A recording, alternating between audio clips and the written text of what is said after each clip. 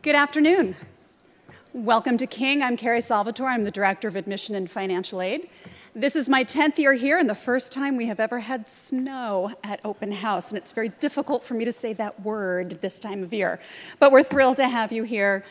Coming in behind me is a small portion of our upper school choir, and they're going to start us off this afternoon.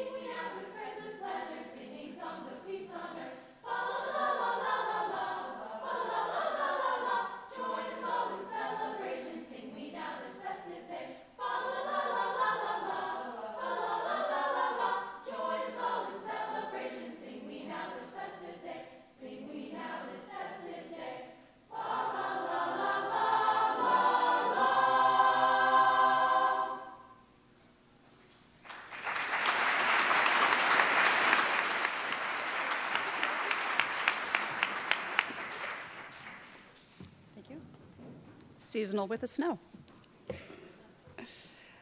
Great, and we have one other piece of entertainment. This is our 150th year, our sesquicentennial year.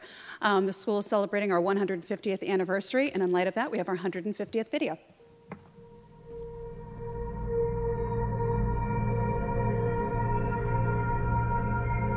How can we best serve students with a combination of these three schools? Each time we've added another school. That's been the question.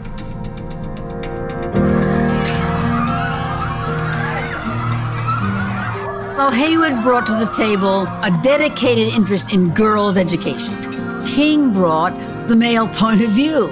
Thomas brought to the table the world around them.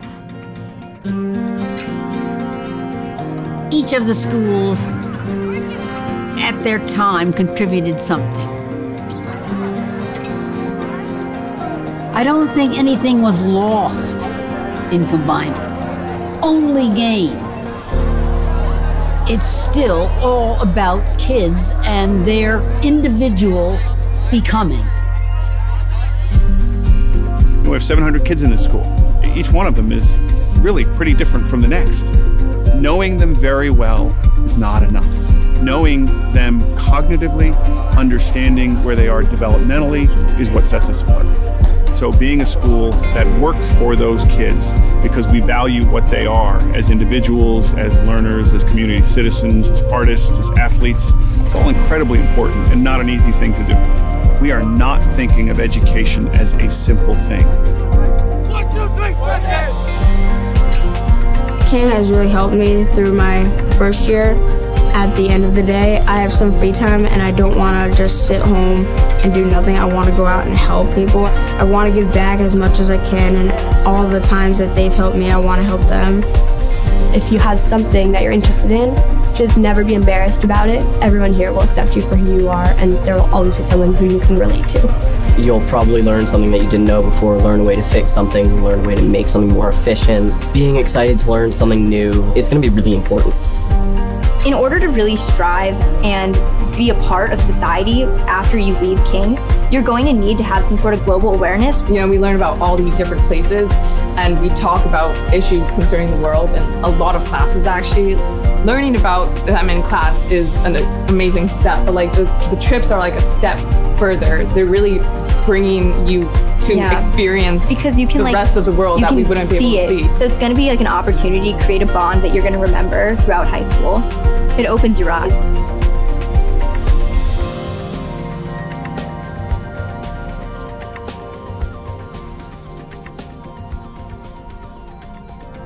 It's always been all about the individual, and of course now that grew out of a group of students that we had early on who were real winners in the very beginning. That grew into what King does now almost for every kid. The school's strengths now are the breadth and quality of the educational experience. I think this is really a golden age for King when thinking about everything the school has accomplished, not just in the last 15 years, but in 150 years. This school has made it through incredible ups and downs, world wars, the Depression, and now is in really its finest hour. This is a wonderful place for children to grow up. This is a place that has the values, that has the virtues, that has the caring commitment, that provides a community that is really healthy for kids to grow up.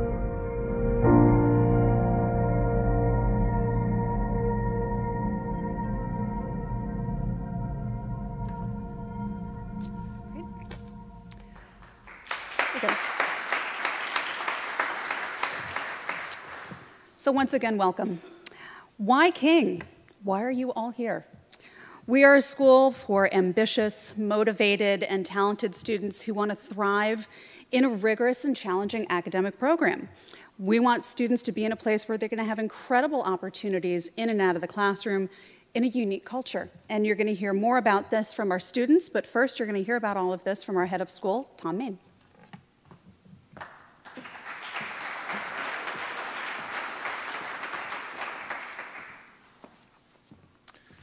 Thank you, Carrie. That is a great video. That was a great job by the choir. The video we really enjoy. It gives you a flavor of the school so quickly. And I don't know if you saw the caption, but the woman who spoke at the beginning and the end, there are two that sort of narrate it, Sue Cesar, and then I do a little bit. But Sue Cesar is really the legendary head of school here, was the head for 25 years and did a wonderful, wonderful job with the school. Worked here for over 40 years. Went here to one of our predecessor schools beginning in the 30s, I believe. Her husband was a King graduate. She's got one grandchild in the school now, had a grandchild that graduated several years ago. Her two sons went here, and one just finished a tenure as chairman of the board of trustees.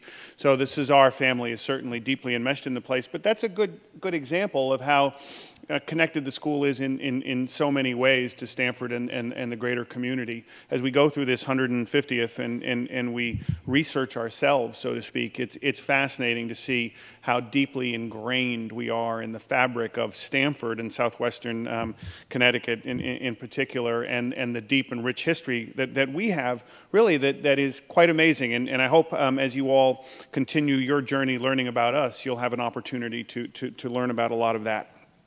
So, on to the business part of my presentation. Welcome. It's great that you're all here. If I haven't met you, or if you didn't hear the introduction, my name is Tom Main. I'm the school head here. It's my 14th year in that particular role. It's actually my 21st year working at the school. I came here right out of college and worked as a teacher and a coach for 7 years, and then went elsewhere for 12 years and came back. My sister, I did not go to the school. My sister graduated from the school in the early 80s, and so I have a particular lens into the place which covers both a long period of time and different angles, which I think is particularly helpful to me.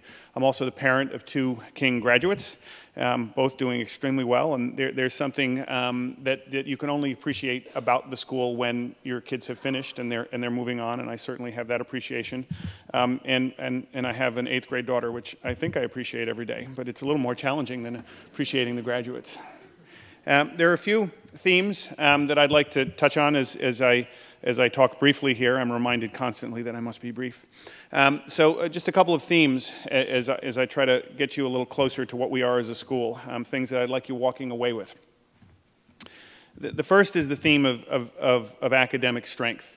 Really, the school is an incredibly high-powered academic institution. It's what we want to be. We want our kids to work hard. We don't apologize for that at all. We intend for it to be challenging to each kid wherever they are in their own spectrum, but we are extremely challenging. And we've developed tremendously over the last 10 years, I think. And that's one of the three things I want to say about the academic strength of the school. We are continually developing. So we have at least twice the AP offerings in the high school that we had 10 or 15 years ago. But we develop in many other ways. A good example of that is our computer science program. We did not have a computer science curriculum 4 years ago. We're in our third year of a computer science program right now. We have 8 electives per semester that we offer in the high school. Fascinating electives, all sorts of programming electives, creating iPhone apps, all sorts of really interesting electives that kids are taking. And that goes all the way down to the lower school. So people that are looking at our middle school, there are programming courses in the middle school, and actually you're not looking at the lower school, but in the lower school there are programming courses that loop from the lower to the middle and then into the upper. Good example of how we're developing on a regular basis. I would say that 5 years ago we were well behind in the computer science space. I would say this year we're well ahead in that regard, and we've got the ability to make those sorts of moves when we see something that we think is important. Second thing I would say about our academic strength is just the faculty. We have a superb faculty. Will is going to talk a little bit about the faculty later on, and he does a much better job than I ever could. But I will say that we have a wonderful faculty, and for the following reasons. Number one, they are deeply knowledgeable about the subjects that they teach, which I think is a qualifier. You have to be that in order to be here. Number two, they're true intellectuals. And number three, they are truly experts in learning. So they understand learning. And so they're able to take their knowledge of their discipline and connect with kids because they understand how kids learn. And we do a lot to make sure they're in that particular space. And then finally, because they really love and enjoy kids. And I think that's actually the first qualifier for being a great teacher. You just got to love being around kids. So the constantly developing curriculum, the faculty, and then third, we have a personalized program, which actually makes it harder because we know where you're good and we're going to push you there. We know what you do well and we're going to push you there. We know where you have challenges and we're going to make sure you address those challenges. But there's a whole framework for how we personalize, and it's an important thing to understand over time as you get to know us a little bit better. And often people hear the word personalized and they think, well, that's going to be perfectly tailored for my child. It's perfectly tailored to make your child work harder, and that's what we are trying to do and gain more out of their native ability. The second thing I would talk about is our culture. We label it a culture of respect, civility, and service. It's incredibly important to what we are and what we do. And really everything that happens here happens cradled in that culture. A very good example that you'll hear about again from our students is that 2 or 3 years ago, we went through an all-school process of coming up with the virtues of character that were most important as the foundation, the bedrock of this community. And we came up with 4, and we really work hard to live those virtues: perseverance, kindness, respect, and integrity. You'll see those words on walls. You'll hear kids talking about them. If you go to advisory during the day, you'll hear people talking about these particular words. We really do not take our culture for granted, and a culture is an incredibly important thing in an institution. Third, access. A school like ours has to provide a lot of access, whether that is to service opportunities, to travel opportunities, to drama opportunities, to athletic opportunities. We will often have our directors, if there are more kids than are evident in a cast, in a script trying out for a particular cast, we'll have our directors write more parts in so that there'll be more parts available to kids because we want everybody to have a chance. When we have tons of kids trying out for a volleyball team or a basketball team, way too many to house in a varsity and a JV. We'll have a varsity, a JVA, and a JVB because if somebody is a freshman and they want to play volleyball, they should have an opportunity to play volleyball, and we shouldn't have hard cuts. We want opportunity. We want people able to take advantage of the opportunities around here. And then the last theme, if you have done your research and read our mission, and if you haven't yet, that's okay, you can go back and read it. The lead line of our mission is we prepare students to thrive in a rapidly changing world. I really like that line. I think it's ambitious. I think it's a big swing of the bat. That's what I like to call it. I think it's bold, and I don't think it's an easy thing to do well. Obviously, in our traditional academic program, the critical thinking and the problem-solving skills that our kids acquire are very important to that. But it has to be much more than that. And in our school, we have well-developed programs, pre-K to 12, in global education. For the last couple of summers, we've sent over 70 kids to at least 5 different countries. Service learning, we do a tremendous amount in service learning. Multiculturalism and inclusivity, we do a tremendous amount of work in that space. Sustainability, we have a very strong sustainability program, which is growing each day. And we actually have a Department of Innovation and Media Literacy. So those are 5 departments. Now you can look at a lot of schools, and they will have a lot to say about what they do in those spaces. And they'll have a lot of really impressive language on their websites. But when you come to our school, you'll see an infrastructure underneath each one of those tags. And you'll see human resource allocated to that. Each one of those programs has a director who manages that particular program. And those programs cross all the divisions and touch all of the departments. And that is really a good example of our school putting our money where our mouth is in terms of a lead line of our mission statement. It's interesting to ask schools. It's a great mission. How do you do that? In particular, how do you do that? What's different about your mission? And how do you do that? Schools should have answers. So at the end of a King education, those are my themes. At the end of a King education, what is the result? I think the best result is what I have right now, which are happy, adjusted kids, one doing well in college, and one having just graduated from college and doing really well and having a job and doing really well in the working world. And certainly that's incredibly important. Most of what is out there as a graduate is very hard to quantify. Healthy human development is hard to measure, right? It's hard to quantify it. You know it when you see it. It's right there. You know exactly how your kids have grown and how they've improved and how they've matured. But it's very hard to measure. One simple way to measure it is college. I don't want you to get all excited over the whole college process. I don't want you to worry about it too much. But I do want you to know that if you come to a school like this, the end result is a strong result. We have a very sophisticated college counseling department, so you're going to get very good advice early on. More importantly, you're going to have the academic training to present the sort of profile that will make a difference. And hopefully, you are going to have the options that are right for you when you're heading off. For us, those are very good options. If you look at the 3,500 or so colleges and universities in the country, generally about 60 of them are categorized as most competitive by Barron's, about 60 of the, which is 1%. Less. My math is not good. Generally, 40 to 50% of our kids will be accepted into those institutions. And the next band is just about 100. And these bands are like accordions. They go up 5, down 5, depending on given years. About 100 of our kids, about 40 to 50% of our kids will get into highly competitive colleges. So that's year in and year out, 85 to 95% of our kids will go to one of the top 2 bands, which is really impressive. And we like the fact that our kids have great options and that they're options that are right for them. So they've looked at different sorts of schools and they've found the sorts of schools that are right for them. And that's an interesting tightrope to walk, right? You know, we like the sticker on the car. We're so proud when our kid gets into a wonderful college. We also want to make sure it's the right place for them so they can go and thrive for 4 years and be ready for the world after that. And finally, I want to give you a few things I'd like you to expect if you end up here in the fall. You're at the beginning of next fall. You're at the beginning of a process, and you'll be here or you'll be elsewhere. But if you're here, what should you expect? Independent schools are unique in that we're accountable to ourselves, and so we get to create our own expectations. And I think, you know, some people think, well, that must be wonderful. I think it's a burden because you have to think really hard about what you want to be, and then you have to live up to that, right? And so here's what I would expect you to expect should you land here. And a little bit of this will be repetitious. But number one, academic excellence. We will challenge our students, your children, and demand the very best of them in the classroom. And sometimes that'll be hard, and sometimes it'll be stressful, but we will do that. You can expect us to be focused on the education of the whole child. Our educational excellence goes beyond the classroom, and every interaction and everything that comes out of work that they do here is a part of the educational excellence here. We do so much, as I've referenced, global studies, travel, service learning, the learning that goes on the stage or on the field or on a basketball court. That's really important learning, and it really is critical to what our kids go through when they're here, and we're committed to that comprehensive educational excellence. You should expect that. Personalized attention for your child.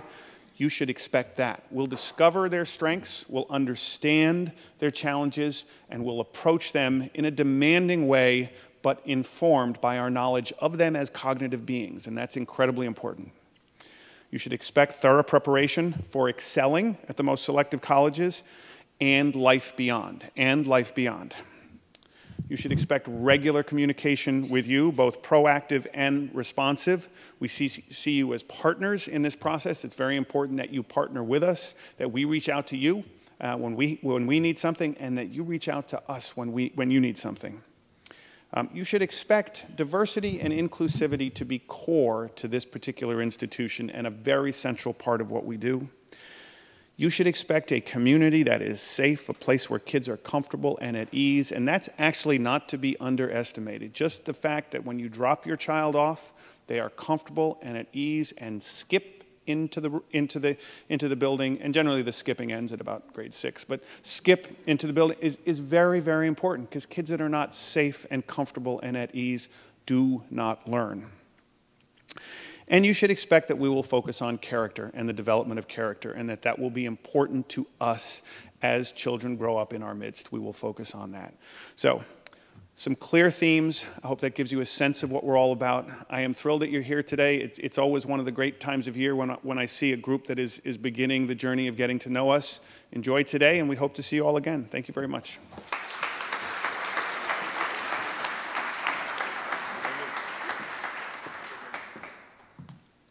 Now, one of our 2 student experts, Sarah Hammoud.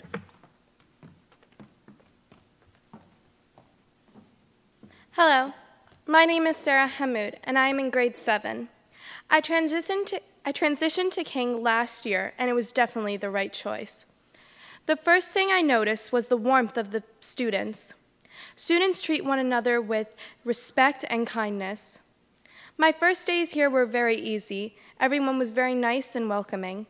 They made me feel like I have been at this school my whole life. I love King because of my friends and classmates, and most importantly, because of my teachers. I know I can talk to any of my teachers at any time, and if I have a question and I can't find my teacher, there is always another teacher around to help me, like my advisor. We meet with our advisor every morning for 10 minutes. The advisor is someone we can go to if we have any questions or who is just there for us. The classes here are great. I take history, biology, English, math, robotics, which is where we learn how to build robots, art, choir, and French. The courses here are challenging, but they are not overwhelming. Outside of the classroom, we have so many opportunities. In 6th grade, we have advanced PE, which is where we play sports, but not on a competitive team. In 7th and 8th grade, we get to play team sports each season where we compete against other schools. This fall, I am playing soccer, and it is so much fun to go play games against the other schools. You have a lot of other choices for sports, like volleyball, football, field hockey, cross country, tennis, squash, hockey, basketball, golf, softball, and lacrosse. This winter, I hope to play basketball. In middle school, students have an opportunity to participate in choir and band as well. All students join clubs in the middle school. Some of the club choices include dance, golf, 3D puzzles, health and wellness, math team, junior debate, model UN, and iPhoneography, my favorite. Students meet with their club once during an 8-day rotation. I also like how we go on field trips. At the beginning of each school year, all the grades in the middle school participate in community building and grade bonding activities. Our 8th graders go to Washington, D.C. for 4 days. 6th and 7th graders attend adventure ropes courses and other team building activities. Last year, we went to Soundwaters to learn about invasive species, which we were studying in science. It was so much fun, even though we were learning. We also traveled to New York to see The Lion King on Broadway as part of our performing arts program. Middle school students put 2 plays on each year. This year's fall play is Triple Trouble, an exploration of Shakespeare. I am excited to hear what the spring musical will be. There is an opportunity for everyone to get involved in the play, whether it is on stage or behind the scenes. Finally, I want you to know that King is a great place to be. Everyone works hard, everyone has fun, and most importantly, everybody is happy. Thank you.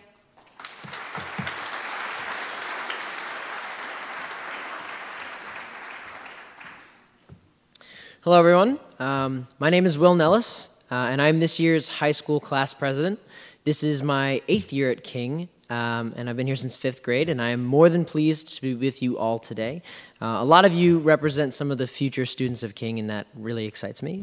As a student, I love to be able to see Open House grow every year because it only affirms my belief that we are prospering as an institution. We offer a variety of different kinds of things at our school that I think will suit almost everyone in this room. Now, one of the primary focuses of our school is unquestionably our dedication to academics and academia itself. I've been able to learn so much from our classrooms, but more so, I've been able to learn how to learn in these classrooms. The way our academic system is set up is made for students to find prosperity. As technology thrives, it opens many of the doors for a school like us to take advantage. The best part about learning here is that you can work with the people who open these doors for you, and you can walk through them with them. Now, over the last 3 years, we've introduced applications like Finalsite, which is like an online planner, and numerous Google products that have made sharing work and collaborating as easy as a click of a button. But along with technology, our academics are always growing. I often wish I wasn't taking an AP class so that I could take something like anthropology, marine biology, meteorology, or even the study of comic books. These are just some of the things that we are doing this year, but just as the upper school grows, the middle school does too. As the upper school grows in its STEAM initiative, that would be science, technology, engineering, arts, and math, the middle school is also doing the same. But in high school, if you would like to have a class that we do not offer, you can actually create your own independent study with a teacher.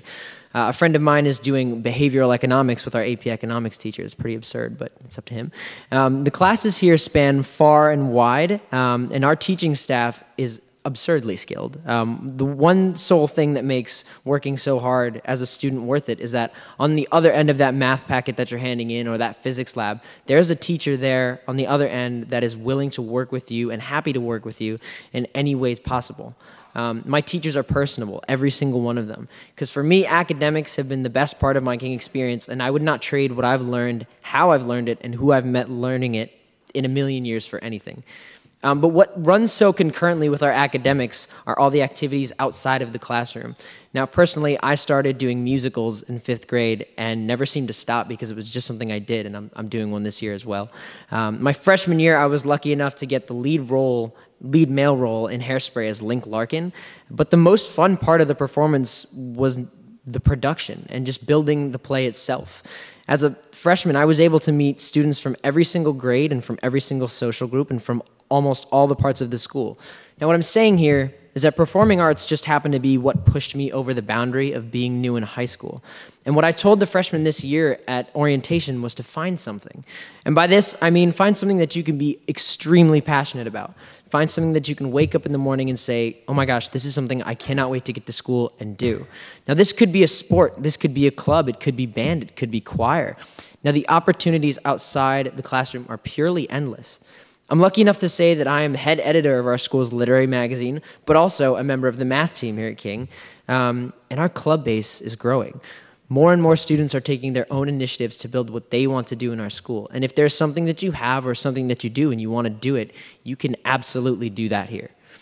But lastly, what I think makes King so interesting is the culture that exists in the hallways.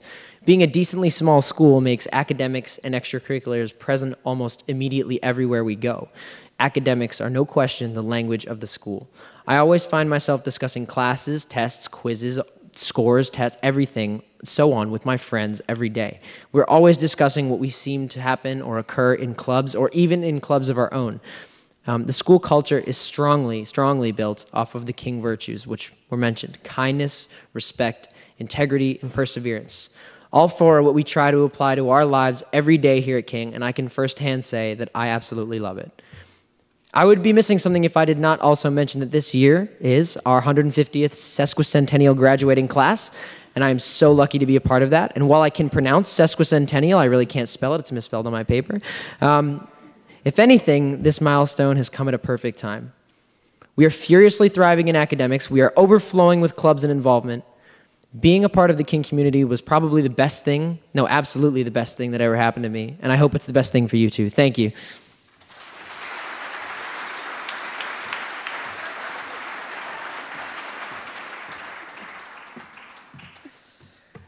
Terrific.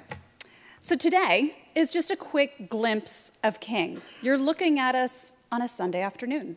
We do not have students in class. All of our students are informal. You're getting a slightly different feel, but we look at today as a teaser, a taste, an appetizer, and want you to come back for more and actually come in and see school in session. You'll get a sense of the true culture and spirit of the school. This coming week is Spirit Week as we lead into homecoming, and you will all have an invitation to homecoming in your packets. Please join us next Saturday. We have sporting events and all sorts of activities beginning early, going all day long. At the moment, it looks like a nice day, and we hope no more of that S word in the forecast. It's looking like 60. We'll take that S word, and life will be good. But would love to have you join us for that, or come to our middle school play. That's what part of the stage is here. The more that you can come on campus and see us in action, the more you'll get a great sense of who we are and all that we do. So today, while you're here, please ask questions. Our experts, our students, and our faculty are here for you. So when you leave us and go to our Upper School Academic Center, you'll see faculty by department. Please ask them all the questions that you want to ask, no matter what grade you're looking for. They're there to help you. For those of you in middle and upper school, you are looking at a school and you're looking at a top academic institution to give you the best preparation for college and beyond.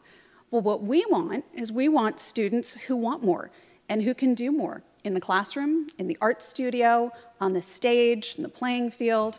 We want families who want more for their children, and we want families who want to be involved. Now, a couple of housekeeping notes. We'd like you to remember that our application deadline is December 15th. We would prefer for you to apply early, like tonight would be a really good idea. We already have over 100 applications in, and our spaces are already filling, which, looking at my calendar, it's already crazy and hard to believe. So please apply early. Parents, all you need to do is Part A, filling in your name, filling in your address. That begins the application process. For students, you can wait on your student questionnaire, and parents will also give you a little leeway on your questionnaire. We want you to take some time and think about it, but we don't want you to take too much time on the beginning part of the application itself. So please get that in as early as possible. Those of you who are student athletes, we also have a student athlete questionnaire on our website, and we would ask that you complete that as well. That enables us to have some of our coaches reach out to you and answer any questions you may have about our athletic activities. For those of you, we kind of shuffled in here really quickly, closer to 2:30 or 2:40. If you have not yet registered, please do so before you leave.